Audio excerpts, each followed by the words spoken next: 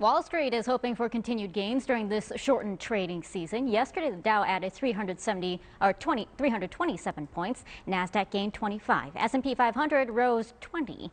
Investigators are more optimistic now than they were at the beginning of the month, and that has a lot to do with a series of announcements from drug makers showing their coronavirus vaccines are working and putting an end to the pandemic within sight. Certified financial planner Tony Drake from Drake & Associates is here to explain what that means for your money. Good morning, Tony.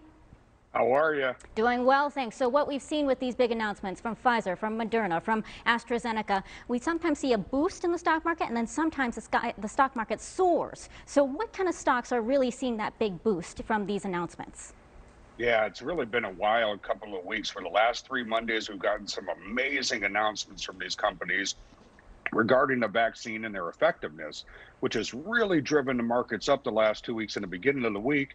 But then as the week trickles on, there's been some real concern about the rising number of cases, more future shutdowns that have really caused the market to stumble throughout the week. So we'll see what happens this week. Great day yesterday. The futures are up this morning. A lot of optimism. The travel stocks, generally stocks that are based on the economy reopening, are really the big winners right now.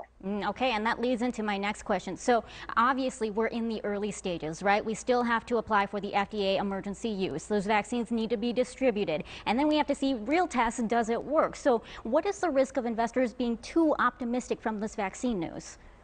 Yeah, really long term, these vaccines, I think, are going to have a big impact on the market. Most economists are looking at Q2 and 3 of next year, 2021. But short term, you bring up some great points, right? We just don't know with these vaccines.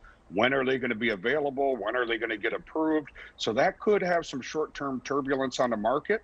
I think the markets really want to see some additional stimulus. The unemployment levels are still really high compared to where they were a year ago. And folks need help. We really haven't had any stimulus since March. There's a big deadline coming up on December 11th, where if it's not negotiated by then, likely it won't happen until Joe Biden takes the presidential office. So there's a lot of concern there, and these cases continue to rise. Anytime we see those rises, potential shutdowns, the markets just don't like instability and uncertainty, so that's going to cause some volatility. Okay, and we have about 20 seconds left. So with all of this uncertainty, I mean, what should we be doing with our money? How should we be investing it? Really important, keep it short and brief. You want to have a long-term plan. You want to keep investing. If you're getting close to retirement, talk to your financial professional about reducing your risk, but keep investing. Long-term, you're going to do great. Keep investing. All right, we'll put those tips on our website, cbs58.com. But Tony, thank you so much for joining us. We appreciate it. Thank you.